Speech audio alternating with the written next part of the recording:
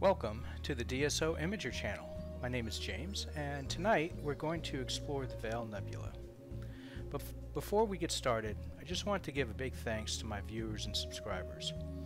I am truly thankful for the support, and I enjoy our interactions in the comments section.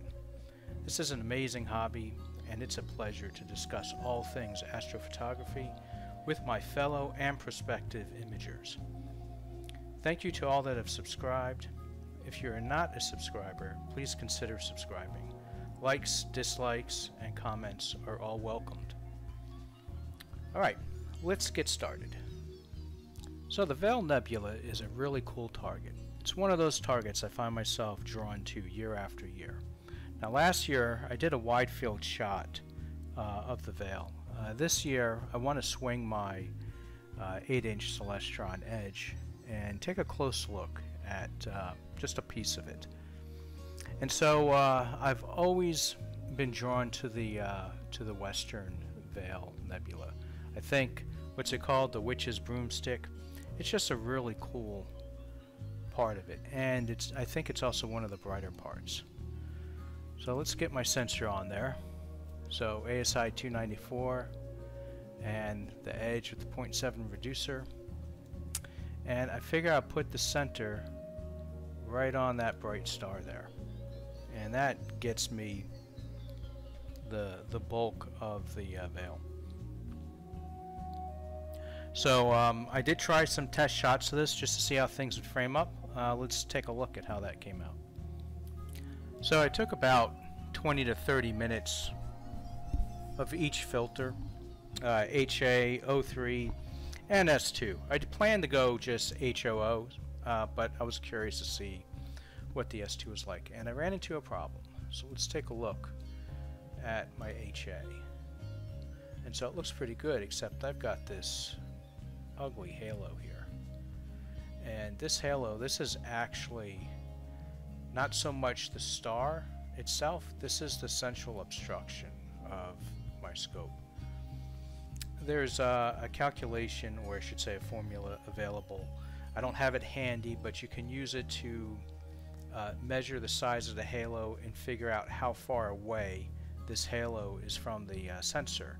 And when I ran those numbers, the result I got was that this is coming from the reducer. So I don't know if this is a problem with the reducer itself, or if there's a reflection that's bouncing off of the reducer. And I'm not entirely sure if it's my filter. These are all astronomic 6 nanometer filters. Is it the reducer? Is it the sensor itself? I know that the 294, both the color version and the mono version, despite technically being different sensors, there's some issues with red light. Like I can see it in the flats on my HA. It doesn't cause a problem on the calibrated images, but I don't know. So I'm not entirely sure where this is coming from. If we take a look at the O3, well, the O3 looks good. We're not having the same issue. But if we look at S2,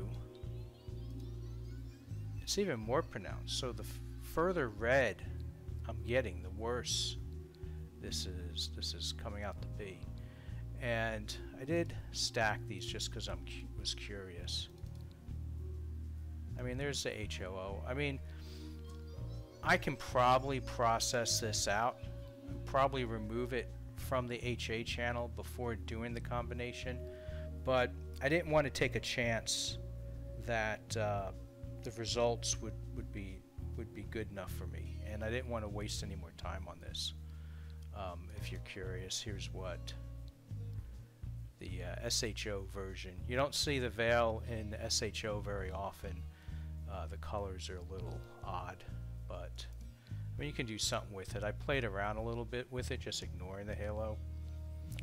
But anyway, it was disappointing to run into this, so I decided I needed to point the scope elsewhere in the Veil, and I'll worry about troubleshooting this issue later. I didn't want to waste clear moonless nights troubleshooting this issue.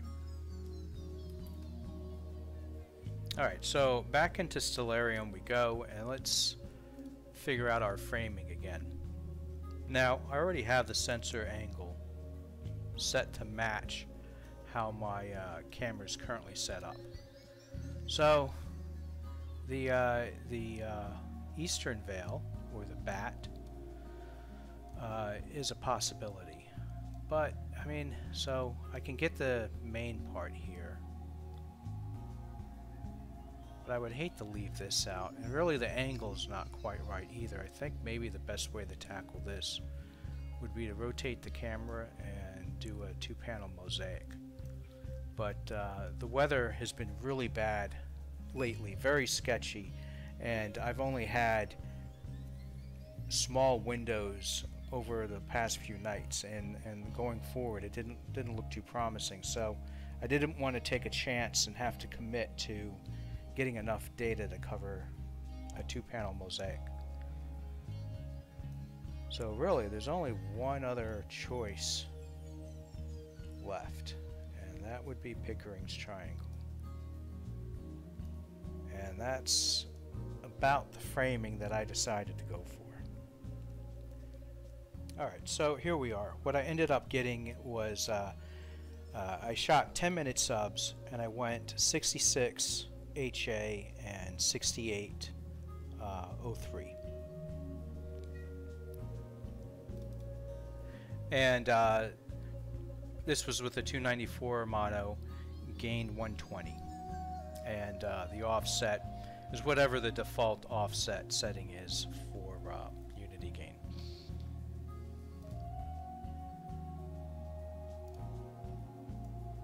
Alright, so here's our HA.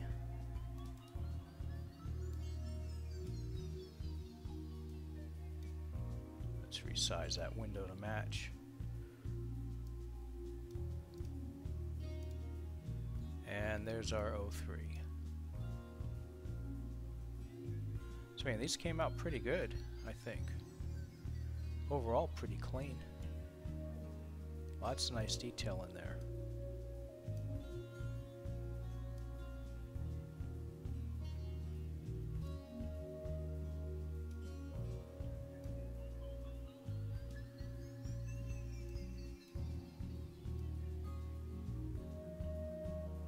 I mean, all these ripples, this is what everyone likes with this. It's such a cool looking nebula.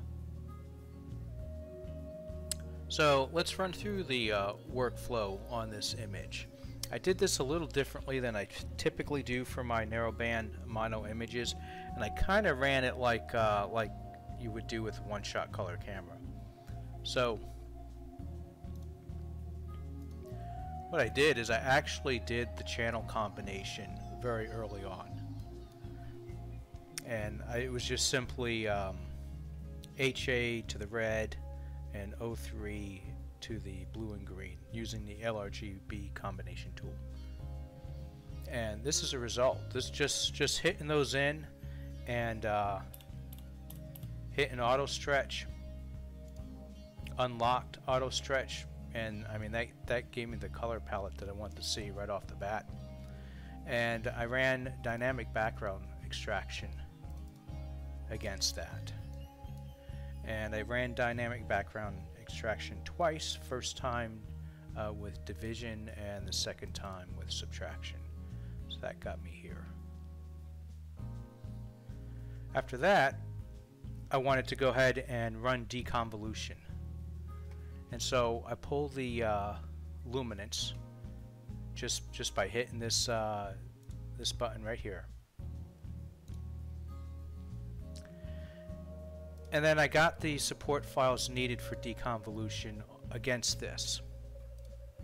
So I got my PSF, that's my point spread function there, and I made a star mask and the range mask. So only these darker areas, I invert the mask when I attach it to the image, but these darker areas are the spots that are going to be affected by deconvolution.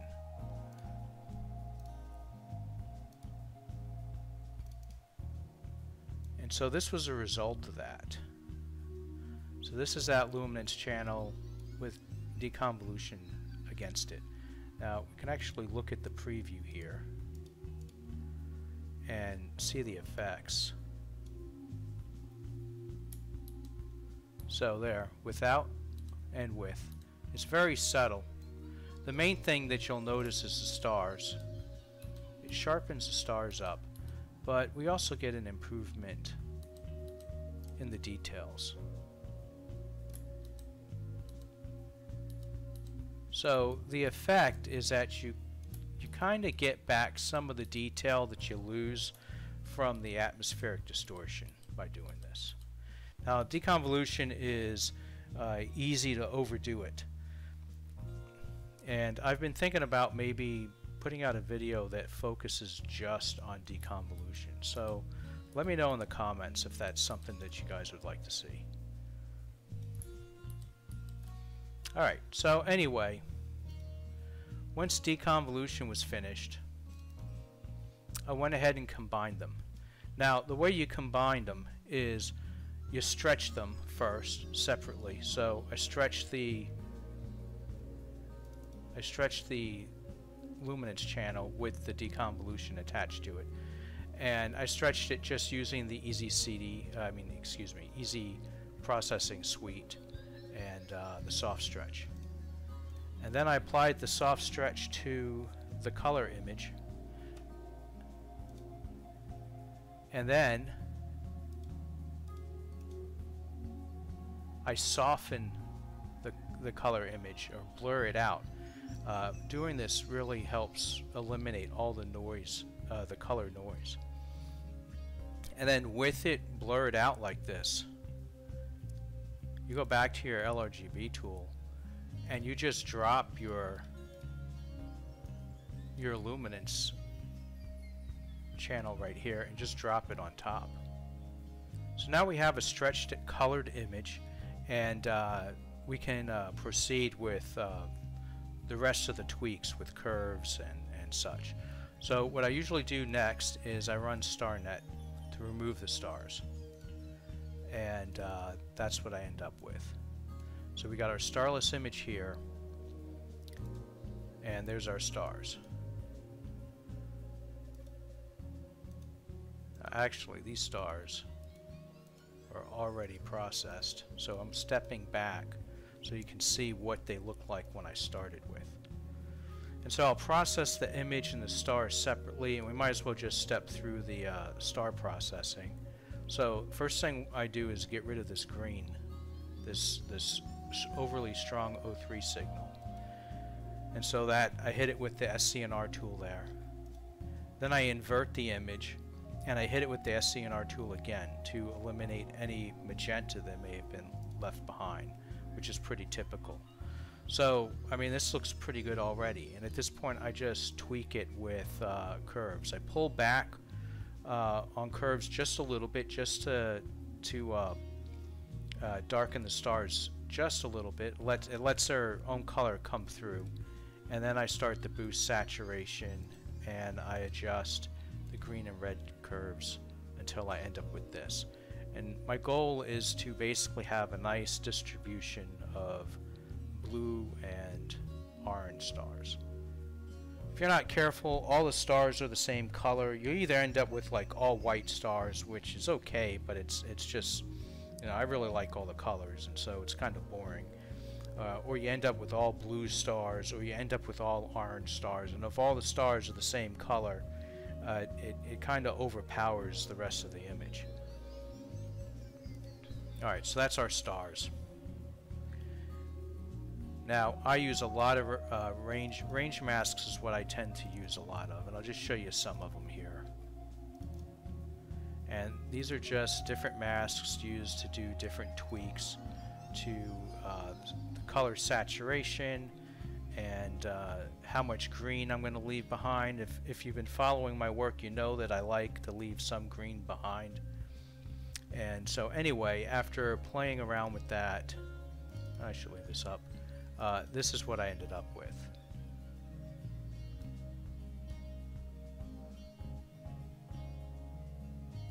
So you can see a slight, notice a slight, ever so slight change in color. I tried to leave a little bit more green in the brighter areas and take a little bit out.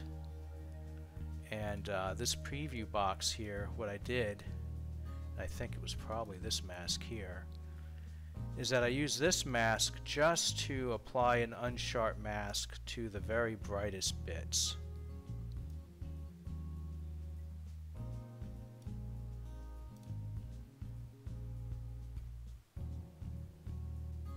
So now after I'm finished with all the work, it's time to get the stars back in there. And that's really pretty simple. That's just running pixel math.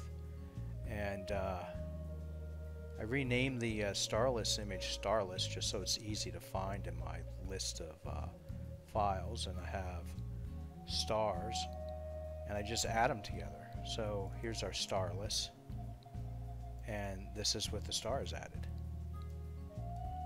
So I mean, that looks like it's finished, and I was pretty happy with the way this came out. But now, one word of advice that I would give to anyone, and I have to give it to myself because I'm sometimes the worst at doing this, is that before you, when you finish an image, before you release it, before you go out and share it with everyone, except for maybe if you're in a small group of fellow astrophotographers and you want some feedback before you release it, it's actually best to sleep on your image for a day, because you start to think about how you might have been able to do things differently, or maybe you're not too crazy. In this one, I kind of was hoping for a little bit more color out of this. So I took a pause and I came back the following day and I tweaked it some more. And so there's my color starless version again. And actually, let's do a comparison.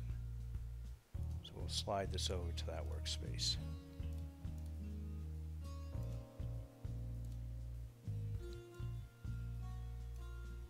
Alright, so do you see any differences? I mean, it's subtle.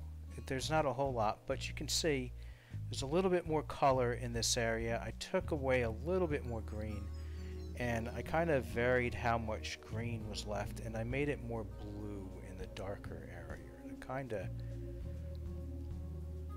give it more of a shadow effect, I guess. I don't know. I think this one's better. I'd be curious to hear what you guys think between these two. Do you like this one, or version 1, or version 2?